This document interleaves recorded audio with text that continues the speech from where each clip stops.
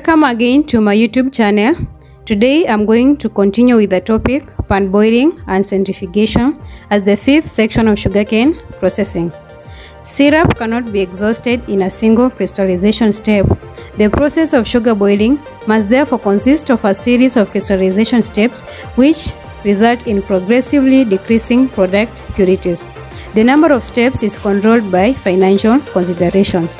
At some stage, the cost of recovering the sucrose is higher than the returns obtained by selling this sugar. Most sugar industries prefer the use of three steps, i.e. macecute A, B, and C. In the previous video, I had covered preparation of A macecute, and today I'm going to cover B and C. Let's start with preparation of B macecute. A molasses separated from A macecute has purity of around 70%. So it's pumped to pan B to prepare B macecute. Below is the procedure that is followed to prepare B macecute.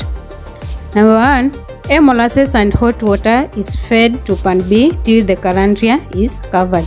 The function of hot water is to dissolve any false grain in the molasses. Next, hot water is closed. Then feeding of A molasses is continued up to around 190 hectoliters, then stopped. Material in the pan is bricks to 85 degrees bricks. Remember, this is the metastable zone of saturation. Slurry is prepared by mixing icing sugar and organic solvent like methylated spirit, then fed to the pan. Icing sugar has tiny crystals which induce crystallization. After introducing slurry in the pan, the material is boiled until the crystals are seen on the glass slide. Boiling enables the crystals to adapt and start growing. The sugar crystal growth takes place as a result of two processes, i.e. transfer of sucrose molecules from the bulk of solution to the surface of crystals, and incorporation of these molecules in the crystal lattice. The next step is hardening. Hot water is again added to the material to make crystals have rough texture and also wash any false grains. Remember, crystals with rough texture absorb sucrose at a faster rate. Viscosity reducer is added to the material to make it less viscous. The material is brisked to remove excess water. Then feeding of A molasses is continued while boiling up to the required level. The B macecute formed is brisked again to around 93 and 94 degrees bricks, then dropped to crystallizer to cool and also to allow further growth of crystals. The requirements of organic solvent to be used for seed slurry preparation are: Number 1.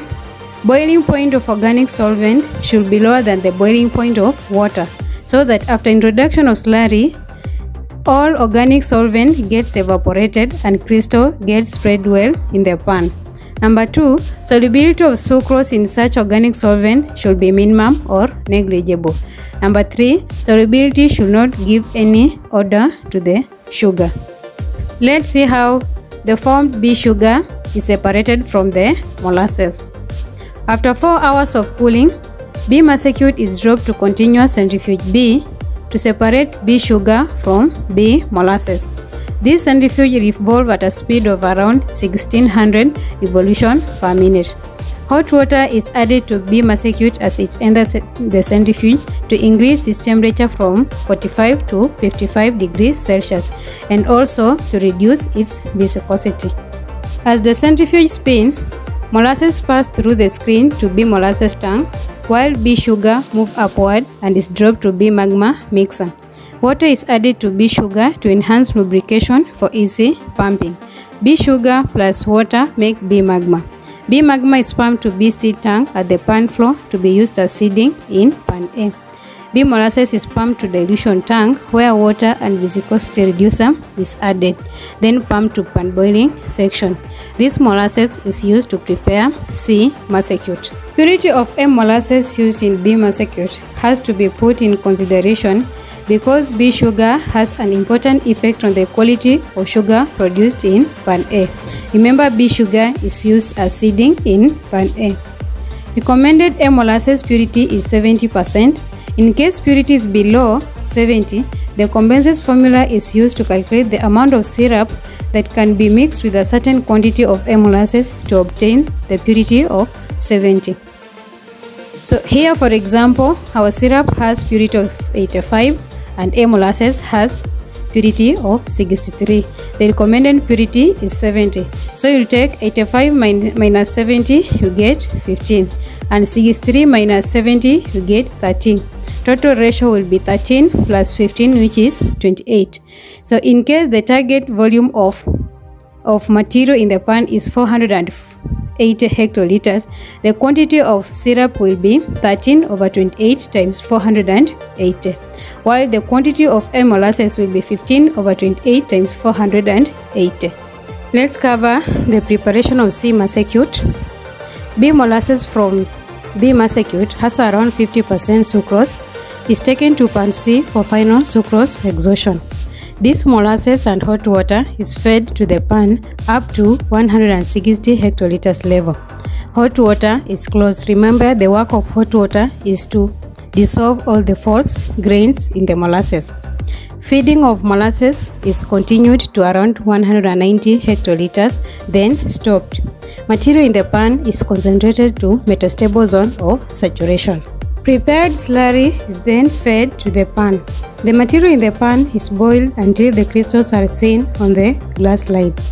Icing sugar used in C graining is more than that used in B graining because B molasses has lower purity than A molasses. Hot water is again added to material to make crystals have rough texture and also wash any false grains. Remember, crystals with rough texture absorb sucrose faster than those which are smooth. After washing, viscosity reducer is added to the material. The work of viscosity reducer is to reduce viscosity of materials in the pan for efficient boiling and circulation. The material is brisked again to remove excess water. Feeding of B molasses is continued up to the required level. Then the material in the pan is brisked to around 96 and 99 degrees brix. C macecute formed is dropped to crystallizer for cooling and further crystal growth. Gradual lowering of C macecute temperature results in reduction in the solubility of sucrose in the molasses with consequent deposition of sucrose on the existing crystal. C macecute need longer cooling time than B macecute because the purity of B heavy is low, hence sucrose molecules cover long distance to travel to form crystals. Macecute in the crystallizer is slowly stirred while it cools in order to reduce formation of conglomerates.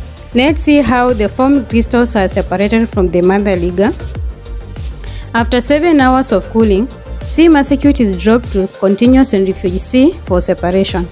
This centrifuge revolves at a speed of around 1800 revolutions per minute. C macecute is first heated by the steam to raise its temperature. Hot water is also added to C macecute as it enters the centrifuge to make it less viscous.